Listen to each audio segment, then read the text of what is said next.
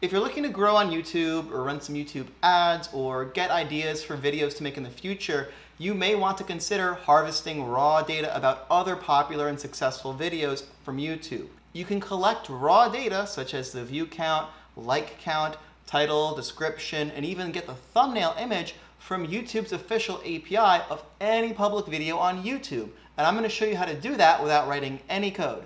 And why should you listen to me? Because I literally, just this minute, hit 1,000 subscribers. Thank you, everyone. So how did I do it? Well, when I was just starting out, I would look for things in my niche. I cover data scraping, so I would go on YouTube and find other popular videos on data scraping and see why were they popular, what were they doing right, which tags did they use, how did they write their titles so they get picked up in search. And I would manually go and click on all of these and track the number of views they got, when they were published, so I could figure out how many views per month are they getting on average, look at the comments and get more data on them. However, I'm going to eat my own dog food and show you an even easier way I can scrape data about data scraping. So I can collect all this data in a spreadsheet and look at it that way instead of manually having to go through all this, these videos. This right here is the official YouTube API, which you can use for free up to a certain limit per month. And you can get back raw data from YouTube about all these wonderful videos. You provided a video ID, which you can get from the URL of the target videos you're interested. I would suggest picking already popular videos in your niche if you want to emulate what they're doing. You can then pass this ID in, or a set of IDs, into this endpoint. And the endpoint is going to take those IDs you give it and give you back structured data about the specific video. You can see the type of data YouTube will give you back here. So I can see they give you obvious details about the content, which is useful, but I care more about the statistics when I'm looking at public videos. The snippet, which is going to be like the title and description of the video if you want to emulate that. You can also get the thumbnail URL here, so you can actually go and download all the thumbnails if you want to understand which ones perform well. If you're interested in live streaming, there's another option for this. There are a couple things like suggestions. If you log in with your own account, I'm not going to go over that in this video, but I can. You can actually see the suggested videos that YouTube will suggest after watching the video here. However, it depends on the logged in account you're using, so I'm not going to cover that, but I can if you leave a comment. You can get the specific topic details if the author lists the video as a topic, and you can also get the tags that the video used. So I've always tagged my videos. I don't believe they're dead yet, even though most of my visibility in YouTube has been from cleverly structuring my titles of the video. That seems to work the best.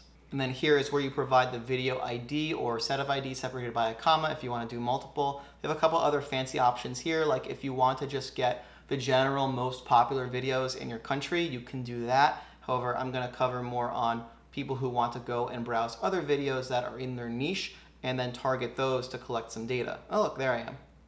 Let's do a quick demo with this first video I found. So I need to get the video ID. You can do that by copying the link address. And then when asked for the ID over here, you can just paste it and then trim the other part of the URL. So now you're just left with a video ID.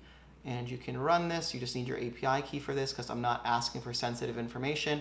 If instead, for example, in my part parameter, I asked for only these parts back from YouTube's data, if I wanted things like the suggested videos after, I would have to use OAuth. So I would authenticate on behalf of my personal user versus my API key just lets me pull down public data.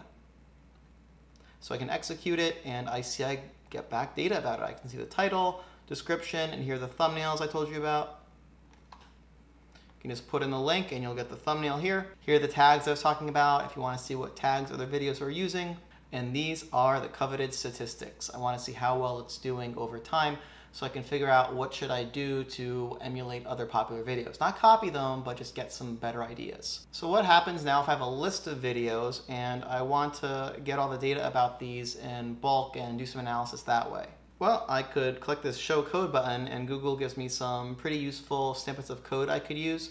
So I can see the Python example, I could write a script to do all this, and I could put in my ID here, so I could put in a request for each video or put in a couple IDs separated by a comma, get the results back, and then flatten out all that JSON that we saw. So we'd have to go and manually figure out what do I need to do with all this JSON to make it usable. But like I said, this video is about how to do this without writing any code. This is the Steve C Data wrapper around the official YouTube endpoint to get the video details back. What this does is it allows me to put in the information like my video ID and my API credentials. You can follow a link here if you don't have them. and I can query this just like the Google platform does. However, the SteveC platform, which full disclosure I happen to own, will go and automatically parse out all of that messy JSON into flattened collections, which can combine with each other when I make multiple requests. That means I can use the workflows feature, which if I scroll down, I'll see a workflow built around this endpoint. I can import it and then add my video IDs to this list. So here are just 10 IDs that I randomly found. Maybe you have more IDs. Maybe if you're running Google Ads, you'll have a bigger list, and maybe you want to get some stats on the videos you're running your ads on, whatever. Then you just throw in your YouTube API key over here. You can follow this link if you don't have one yet. And what the SteveC platform will do is, instead of you writing code to go and query the API and then standardize all that JSON into, let's say, a CSV file you could use better, it will go and do all that for you. So you can see all the requests it's about to make. And then these are the extractors. It's going to get a CSV file for each of these extractors. So it's going to build out a CSV for all the video tags used in those 10 videos, because each video can have more than one tag. I can see a whole list of all those tags, and then I'm going to be able to see the video performance for each of those tags. So to let me find any patterns between what tags videos are using and what kind of view counts and likes that they're getting. It's going to go down and run this now. I could schedule this for later. Maybe I want to get the video stats every day or every week or something if I want to track trends, and let SteveC run and do this for me. So now SteveC made the first request for the first video, and it's going to keep going one after the other. And when it's all done, it combines all the data back for me in 2 single CSV files instead of 10 messy JSON files. So I can see I have 10 items for each of the videos. So over here, I can see the title of each of the videos, the full description, if I want to see how they write their descriptions. And most importantly, if I scroll to the right, I can see all of those statistics now in Excel. I can see how many views each video got, the like count, dislike count. I can figure out the percentage of likes versus dislikes that each video gets. And I can also see how many people favorited it and commented. So it's important for me to gauge who to emulate. I can see this video got a lot of views. Most importantly, a lot of comments. Comments seem to drive the YouTube algorithm. I may want to copy what this video is doing or get ideas from it. I can also check out the denormalized tags. You can see I got back 112 tags across all those 10 videos, and SteveC denormalized them for me. Now I can see all of the tags that the videos used combined in one column, and if I scroll to the right, I can see the statistics for those tags. Now they repeat here because this is just one video, these first 4 rows, but I could write a program or do this in Pandas and do like a group by each tag, and then I could do something like figure out what are the average views per tag that I use. And I'll probably find that some of these tags are going to get me more views than others, depending on what I want to do. And like we saw, YouTube gives us a thumbnail URL for each of those videos, so we can find the successful ones and also download those images and take a closer look at maybe what's driving success behind the thumbnail design. I'll leave a link to the official YouTube API endpoint that you can use, as well as the SteveC data platform if you'd rather use that instead of writing code. I was just using the platform to illustrate what you could do either with the platform or if you wrote your own code and get all this data in easy to demo CSV format. So why did you watch this video? What do you want to do with this data? Let me know in the comments below so I can get some feedback and make some more videos on how you can actually harvest this data. Are you planning on doing what I'm suggesting and figure out what other creators are doing in your industry and keep tabs on them?